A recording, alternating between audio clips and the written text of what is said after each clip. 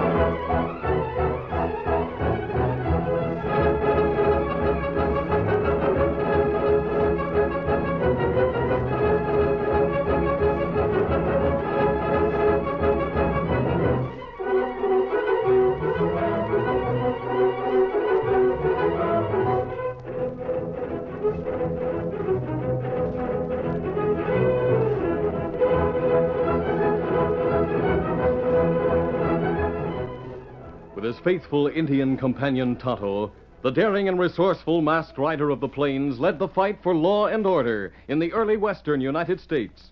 Nowhere in the pages of history can one find a greater champion of justice. Return with us now to those thrilling days of yesteryear. From out of the past come the thundering hoofbeats of the great horse Silver. The Lone Ranger rides again. Come on, Silver. Let's go, big fellow. Hi-Yo Silver! Hi!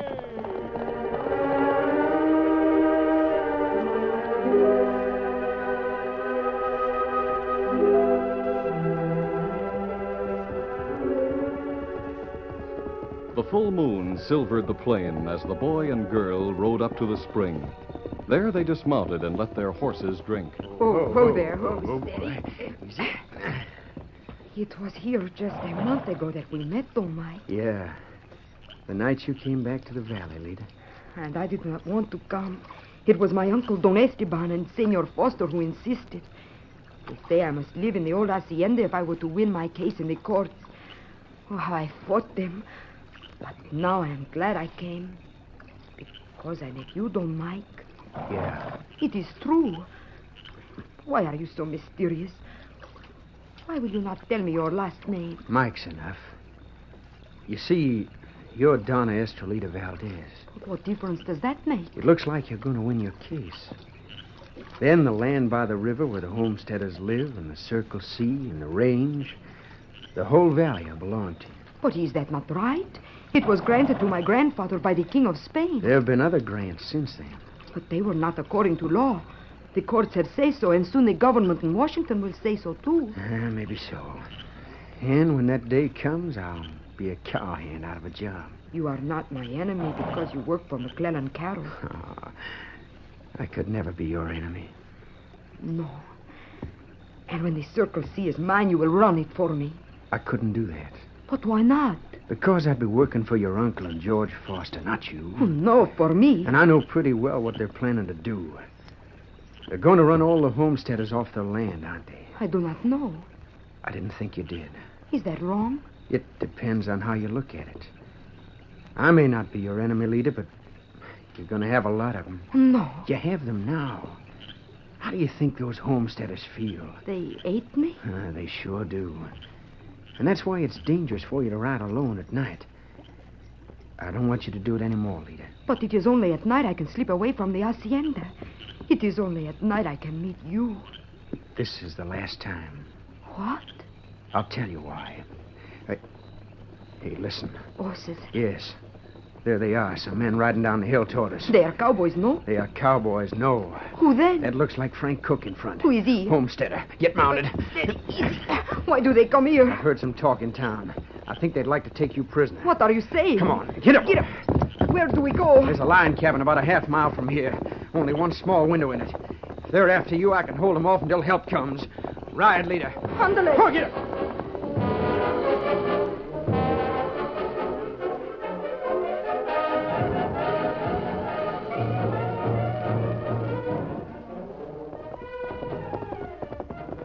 The Lone Ranger and Tonto reined up on the top of the ridge, where they could see the band of horsemen riding after Mike and Lita. I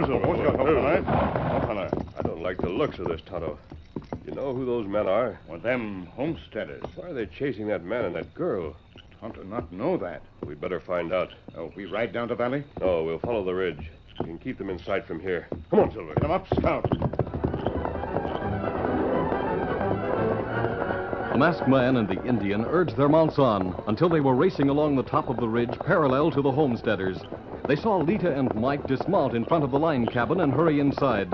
When a volley of shots rang out from the cabin, the homesteaders pulled their horses to a stop and began to return Mike's fire. I don't understand what's going on here, Kimasabi. Well, Padre tell us, maybe. Letters say there's trouble in valley. It's half an hour's ride to the pass to the mission. We're going to stop this gunfight before we leave. Well, how you do that? From that ledge below us, there's plenty of cover. We'll leave Silver and Scout here. Steady, big fella. Easy, Scout. The Lone Ranger and Tonto worked their way down the slope to the ledge. Then, from the cover of some rocks, they opened fire.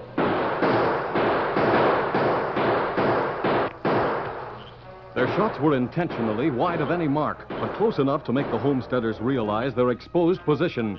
And after a few minutes, they pulled their horses around and headed away across the plain.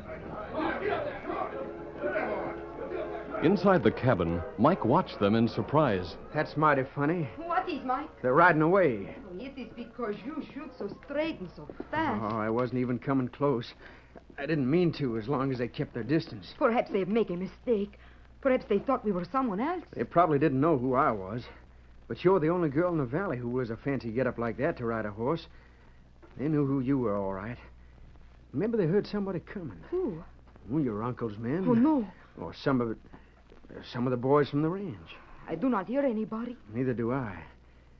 But I guess you're willing to admit now that it isn't safe for you to ride alone at night. I will not give up seeing you. No? Well, I was just about to tell you something when they started after us. Nothing you say will make any difference. I'm going to let your uncle tell you.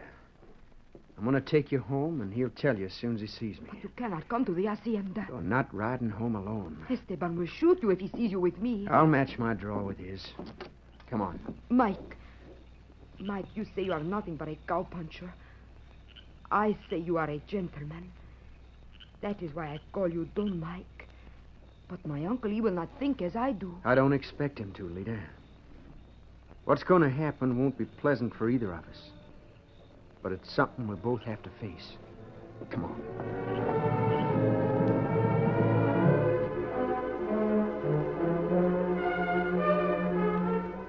From high on the ledge, the Lone Ranger and Tonto watched the girl and the boy ride away.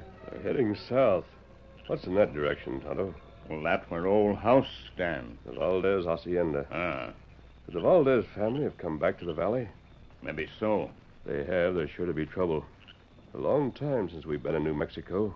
Maybe Padre tell us what happened. Yes, and the sooner the better.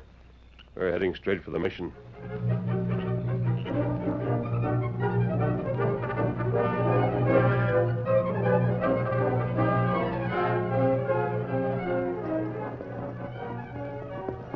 As Mike and Lita neared the Valdez Hacienda, they could see the light of many torches in the outer courtyard. They could hear the voices of Don Esteban's men as they saddled their horses. They have found out.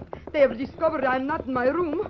Oh, please, Don Mike, do not come any farther. We're coming into the courtyard with you. But it is more than my uncle we must fear. Everyone is awake. Senor Foster will be there. Are you afraid of him? I am afraid of no one. I do not like him. Neither do I. You know him? We've met.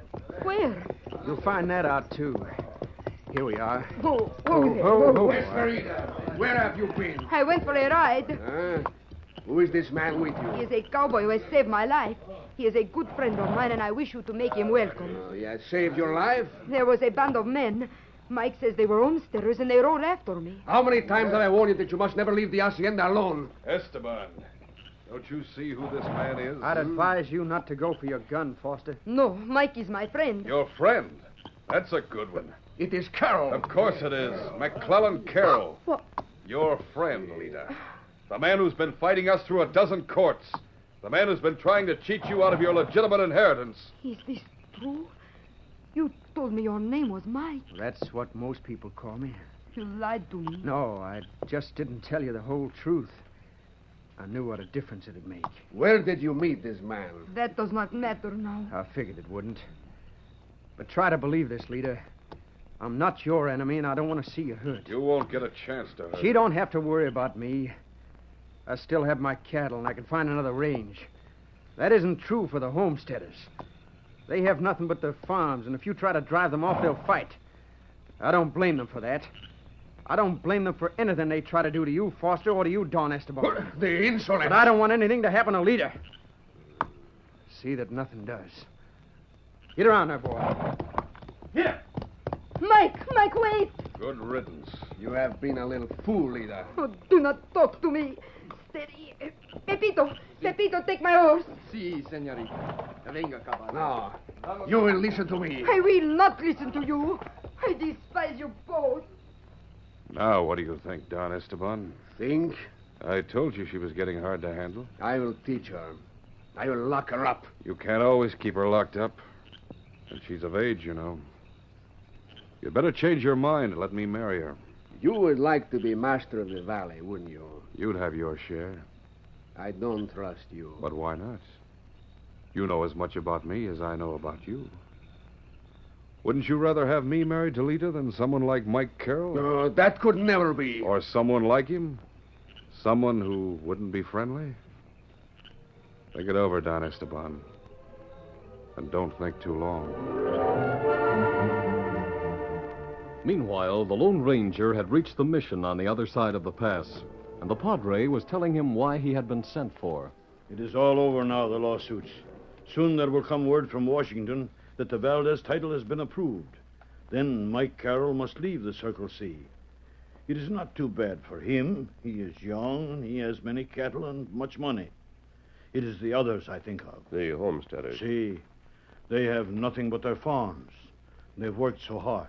Isn't there a chance the Valdez girl will let them stay on? She is ruled by her uncle, and he is a man without a heart. That is also true of the one called Foster, their lawyer. He is greedy, too. He and Don Esteban think of nothing but money. And the law is on their side. It will be.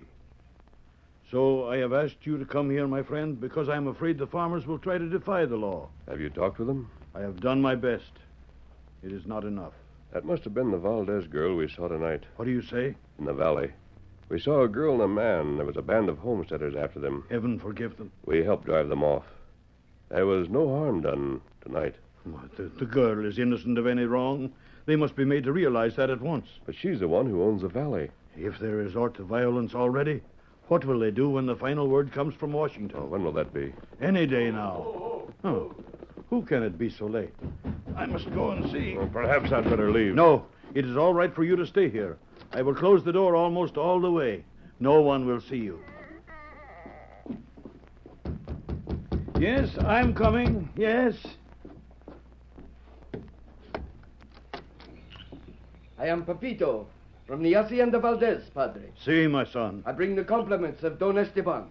He asks that you come to the Hacienda tomorrow and perform the marriage between the Dona Estrellita and the Senor Foster.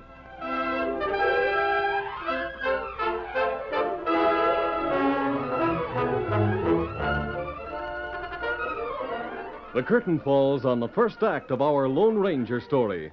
Before the next exciting scenes, please permit us to pause for just a few moments.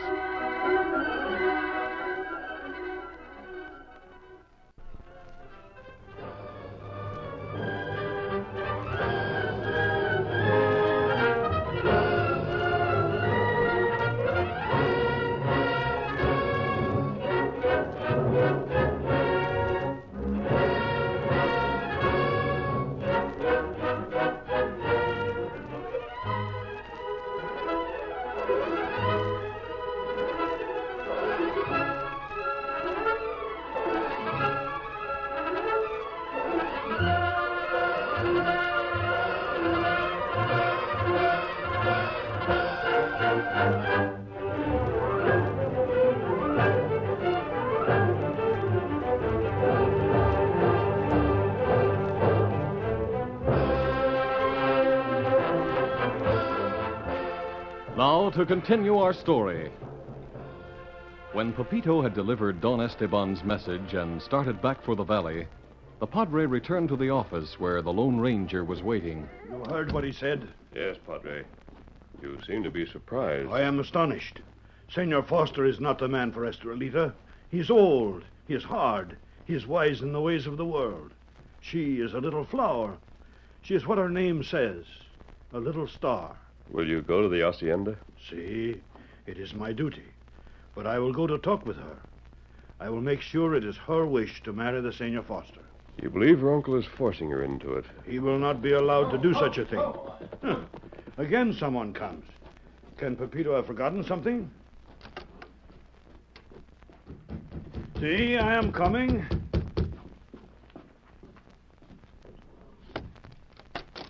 Senor Mike. Good evening, Padre. Come in.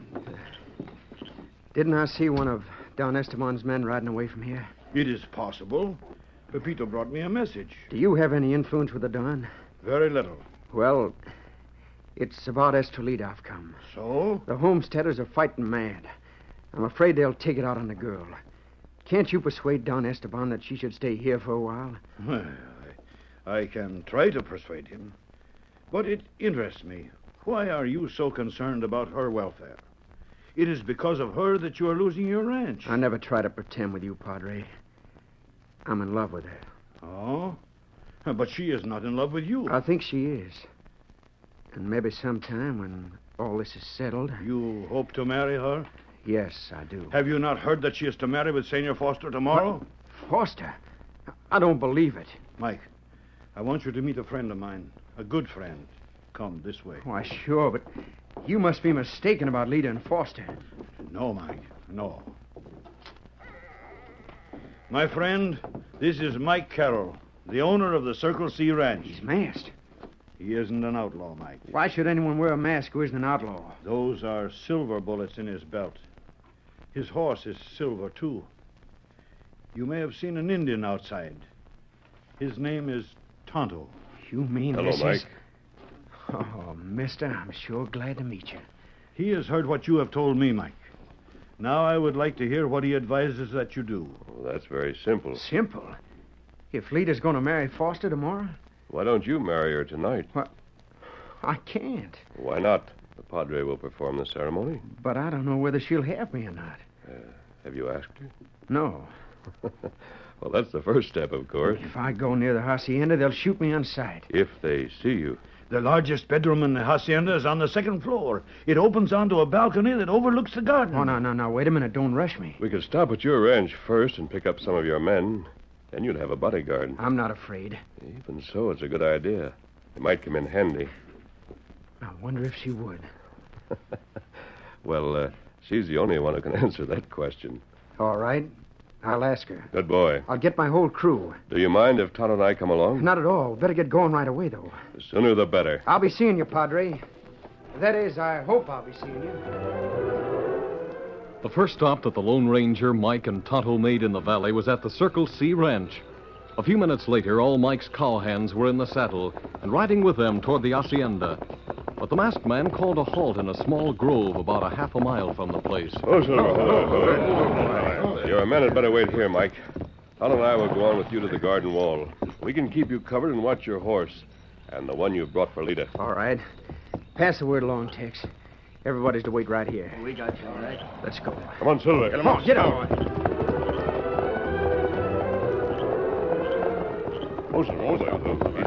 The garden wall was only 5 feet tall, and Mike was able to slip from his saddle to the top of it. Easy, boy.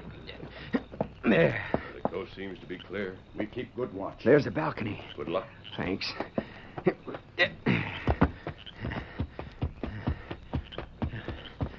Lita. Lita.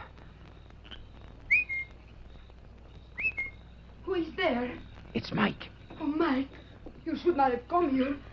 But I'm glad you did. You mean that? See, I was angry tonight because I thought you had tried to fool me. Now I want to tell you how sorry I am. Forgive me, please. Sure, I'll forgive you. Good. Now you go before anyone sees you. I want you to come with me. You are crazy. I want you to marry me. All right, some other time. You go away now. But you're supposed to marry Foster tomorrow. You're crazy. The padre's supposed to come here. Your uncle's made all the arrangements. Oh, I mean it. It's the truth. He cannot make me do such a thing. He can't if you're my wife. You stay where you are. I will be right down. Mike waited anxiously. The light in Lita's room was the only one at the rear of the house. There was no sound. Then suddenly, Lita reappeared. Mike, I cannot get out of my room. They have locked the door. How can I get down from here? I'll find a way. Mister. What is it, Mike? She said yes, but she's locked in her room. I have to find some way to get her down from the balcony. My lariat. There's an easier way if you let Silver help. Silver? How? I'll show you. Just stand out of the way. All right, boy. The Lone Ranger guided the great white stallion back a few feet and reined him toward the wall. Come on, Silver. Straight at the barrier he flew, and then, with effortless ease, he Now. skimmed over it. The Lone Ranger drew rein directly easy. below the balcony and stood up on Silver's back. Steady, boy. Easy. Now, senorita, you'll just step over the rail. I'll lift you down. Your mask. Never mind that, Lita. He's the best friend we have. All right. Let go of the rail. I've got you. But if your horse moves... He won't. All right. There you are. Gently, the Lone Ranger lowered the girl to Silver's back. A few minutes later, she was over the garden wall and mounted on the horse Mike had brought for her. Mike swung into his saddle, and once more Silver sailed over the wall. Then the little party raced for the woods. Come on, Silver.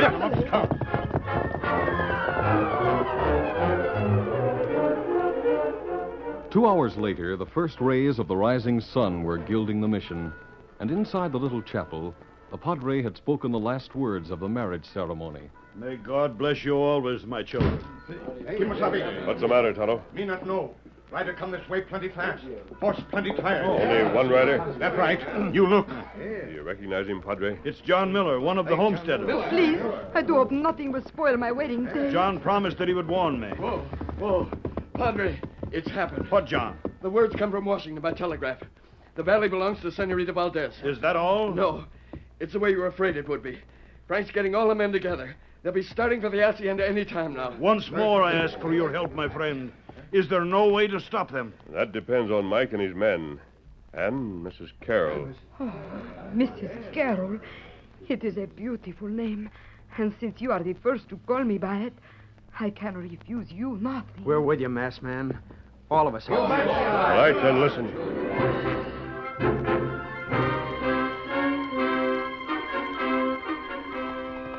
It was still early morning when the homesteaders swept into the courtyard of the hacienda.